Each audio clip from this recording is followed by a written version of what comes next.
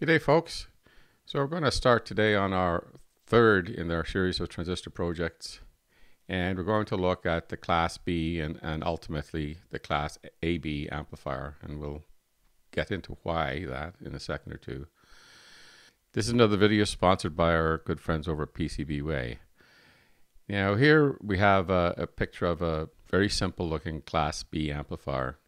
The reason it's a Class B amplifier is that only half of the circuit conducts at a time. But it's got some issues. So, you put in an input signal like this, and what will happen is as the voltage goes up above 1/2 VCC, eventually it'll get up to 1/2 VCC plus 0.7, and this transistor here will begin to conduct. And that will give us a waveform like this. Time will go by, then we'll get the waveform coming out, it'll come back. As it comes down this side, it goes down from 1/2 VC plus 0.7 down through 1/2 VCC, and then down to 1/2 VCC minus 0.7. Then this transistor will start to conduct, and we'll get this part of the trace. And basically what's happening is this, when this one's conducting, it's charging up the capacitor and doing that charging through the load. And when this one starts to conduct, it's discharging the capacitor through the load, whatever that load may be. But as you can see here, while this is a fairly efficient kind of arrangement, it is very highly distorted. You have this called crossover distortion. However, there is a way we can get around that. But before I show you that, why don't we go on over to get a word from our sponsor. Okay, here we are over at PCBWay. What I'm going to do here is going into the quick order. Okay, so then I can just click on add my Gerber files. So you just choose a file where you've zipped up all your Gerber files and your drill file, and you open it up. So here we are. It's decided that we have a 2-layer board, and it's got the dimensions correctly. Now all we have to do is choose our options. You have a lot of different options here. It's a 2-layer board, but if you were to go in and just get a quote, and you wanted a quote on a 4-layer version of the board, you can click on that and it'll change the prices up here accordingly.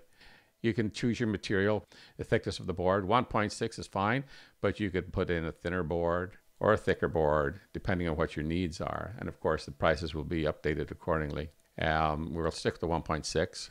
This is not a very complicated board, so we don't need very, very fine track spacing and track width, but you can have even wider or you can have much, much narrower.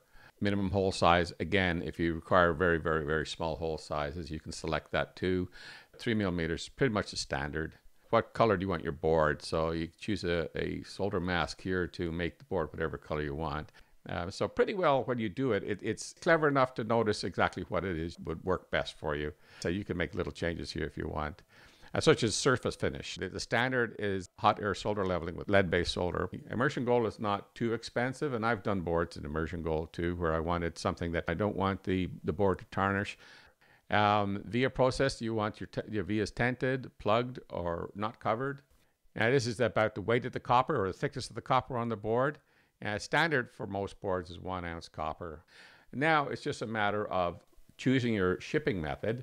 Choose whatever shipping method you want, and then save it to the cart. Then it's just a simple matter of putting in your information and paying for it.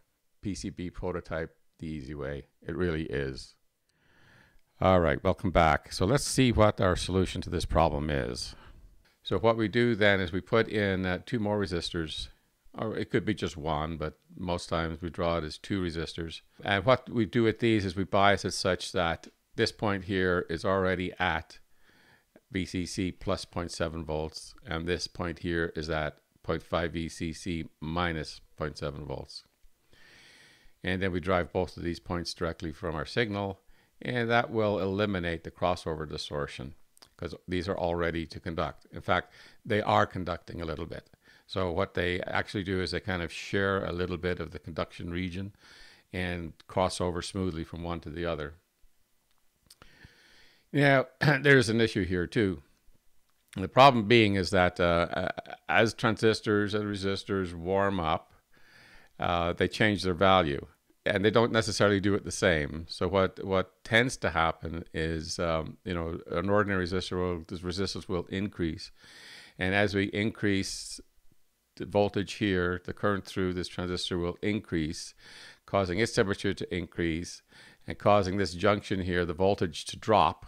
So it may drop from 0.7 volts to 0.65 volts. And that's going to cause the current to increase, which is going to cause the temperature to increase. So basically what you end up doing is going into thermal runaway. And it's almost impossible to stop. Now, there is a way around that, but it requires using special resistors, thermistors with a negative coefficient, so that when they heat up, the resistance goes down. And what that'll tend to do is reduce the current going through here if these warm up sufficiently so that it doesn't run away. But we don't all have those resistors in our back pocket, and they're difficult to spec for the particular transistor that you are using. So you'd have to kind of match them. So is there possibly a better way to get that than having to go through the trouble of buying negative temperature coefficient thermistors? Well, yeah, there is. So another way to do it is with a silicon diode. So if you're using a silicon transistor with a 0.7 volt base emitter voltage drop, and you use a diode with a 0.7 volt voltage drop across it too, you can get the right bias here without having to worry too much about special resistors. But again, there's a bit of a problem with this. If the temperature behavior of this transistor and this diode are not exactly the same, you can just as easily get into the thermal runaway as well. But your average diode that you have in your junk box and your average transistor that you have in your junk box, they're not going to be compatible, generally speaking. You're going to have to match your diodes to your transistors. Now, is there a better way to do this? Yes, again, there is. So you can come up with this. And what this means is that you use exactly the same transistors you have there and you connect it up as a diode.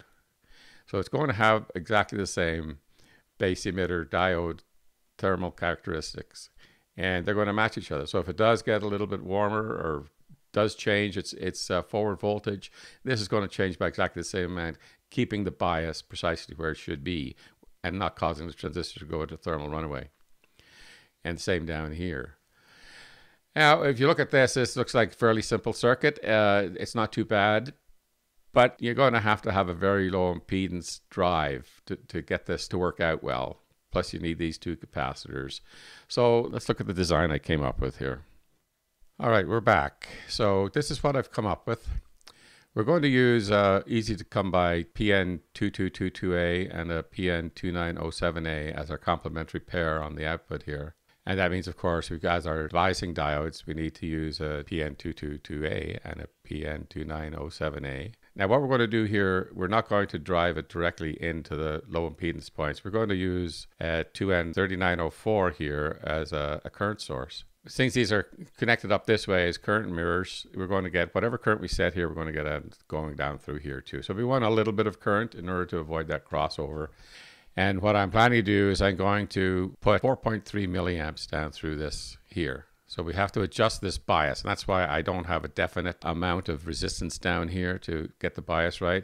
And there's a reason for that, which I'll try to remember to get to. So we put down 4.3 milliamps down through here. That'll put 4.3 volts across this resistor. And because we've got 10 volts up here minus 4.3 volts, it's going to get us down to 5.7 at this point. And this will drop us down 0.7 volts, and this will drop us down 0.7 volts. So that we'll be down here to 4.3 volts here too. As we adjust this bias here, we need to see 5.7 here, we need to see 5 here, 4.3 here, or 0.43 here. And that's how we'll set up the bias. But this gives us a much, much higher input impedance. It also gives us a little bit of gain. So this, the way it's set up now, is going to have a gain roughly about 10. So why do we put a variable resistor here? Why don't we just pull a resistor off the shelf? Well, for one thing, if you do all the math here and completely ignore the impedance that we see through here, and just go by resistors that we have, we'd need a 12,750 ohm resistor here to provide the 1.13 volts here and therefore provide 0.43 volts at this point. There's no such thing as a 12,750 ohm resistor unless you go to a resistor that costs you maybe about $3 to $5 a piece. We don't want to do that. And besides that, 12,750 is not going to be exactly right, because we also here we have the impedance of this as seen through the base of the transistor. And we don't know the exact gain of this transistor, so it's going to be impossible to calculate it. That's why we have a variable resistor here. And I put 222 ohms here The reason being, if I drive 8 ohms directly with, let's say, 5 volts peak to peak, you're pretty well going to be running these transistors at their maximum. I don't want to do that. So it also provides a little bit of short circuit protection. And the reason I'm using 2 of them, I've got a pile of 1/4 watt resistors. This gives us a 1/2 watt resistance here, so they should be fine. So this should be a very, very stable, low distortion, low to mid-range power amplifier of the Class AB type. When the input signal's 0 crossing, both of these transistors are conducting at the same time, and that's Class A. And the B comes from when you only have one or the other operating at a time. All right, so let's see what kind of circuit board we came up for this. That's it, very simple. I use slightly thicker traces than I did the last time. Thick traces have a lower inductance, so at higher frequencies, they'll become less of an impedance. Again, I've got a ground plane. Force of habit, I'll always put those down there. And that's about it. So I've already sent these off to PCBWay, and they should be making them up as we speak. And hopefully when the boards get in, I'm actually going to put 2 of them together. I'm going to put one together with the input capacitor and one without. The one without is going to pair up with one of our Class A amplifiers. And we might even try putting 2 Class A's in series and then the Class AB to give us something with a very high gain. See how that works out first. My guess is it'll be picking up all sorts of EMI and amplifying that for us, which may not be ideal. Anyway, that's it, guys. Thanks for joining me, and we'll see you in the next video, and we'll certainly see you when the boards come in and we build this up. Thanks. Bye-bye.